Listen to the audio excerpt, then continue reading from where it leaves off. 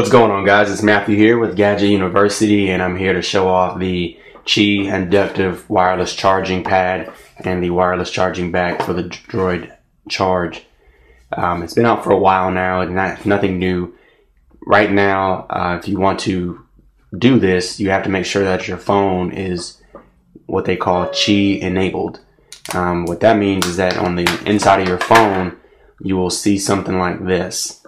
It'll have like a metal conductor inside of the phone. Also, you can check your instruction manual, things like that. In addition to having this on your phone, you're going to need a charging back. Typically, they range between 20 and 30 bucks, and it's really simple to install. So we're going to go ahead and do that for you. As you see, it's just a regular charging back. Sometimes they're a little bit thicker. Other times they are noticeable from the original battery back. So we'll see in a moment here. Jesus. Okay, I'm gonna have to cut it open. Okay, so I can already tell it's a little bit thicker than a regular battery back. So let's see if that works great with my original case. But here's a difference between them. Look from side to side, they look almost identical. Let me zoom in a little bit for you guys. You see here, they look a little bit. The one on the left is the inductive charger, the one on the right is not. Right now, Verizon sells them for the Incredible 2, the Thunderbolt, the LG Revolution, and the Droid X, I believe, as well as the Droid X2 and the Droid Bionic. So you see right here, this is that inductive part of the phone.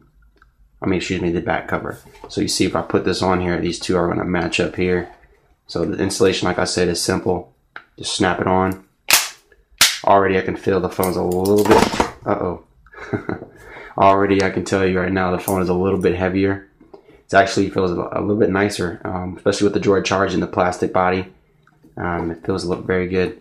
I don't know if it's going to fit on my original case. We can see that right now. So here's the snapback cover case that Verizon sells, and it does fit.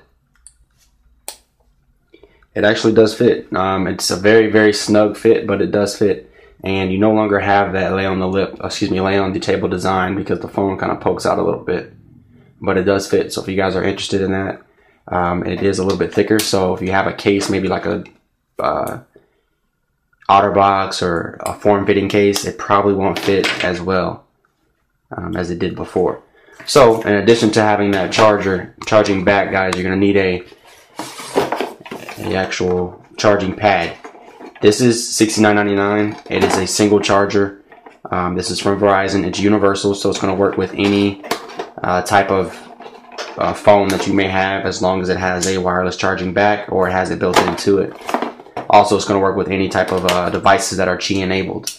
There are adapters out there for just about anything available. You can go to Energizer.com and see if they have an adapter for you.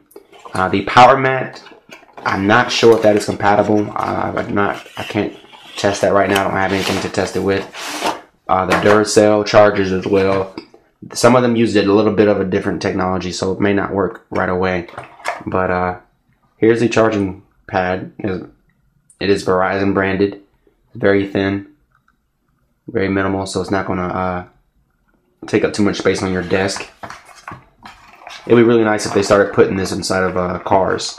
I would love for them to start putting Qi charging pads in cars, and you can just lay your phone on your dashboard or under your dashboard and you have a charger. So if you give me a moment, I'm going to go ahead and plug this into the wall so we can see how this works. Just give me one moment. Okay, so once you have it charged up, once you have it plugged in, you see the indicators across the top. It has a battery icon and the power icon, and all you're going to do from there is just sit your phone there. Now, I don't know if you can see this, but when you place it on there, it made a beeping noise, and then the battery turns green. So let's go ahead and zoom in real quick so you can see that. Now the battery is green, so now you can see that it is charging, as well as there's a power indicator right here that will show you that the pad does have power. Also, let me go ahead and turn the brightness up, but if you look closely when I place it on the charger, you will be able to see an indicator that the device knows that it is being charged wirelessly. Okay, so we'll do that again. So I've taken it off and it says charging stopped. Removed from wireless charger, place it back on. Makes a beeping noise. Wireless charger detected, your phone is now being charged. I'm not 100% sure how fast this is going to charge your phone. Even though this is made by LG, this pad, it does work with other phones. Samsung Samsung devices usually take a long time to charge. It looks like the input is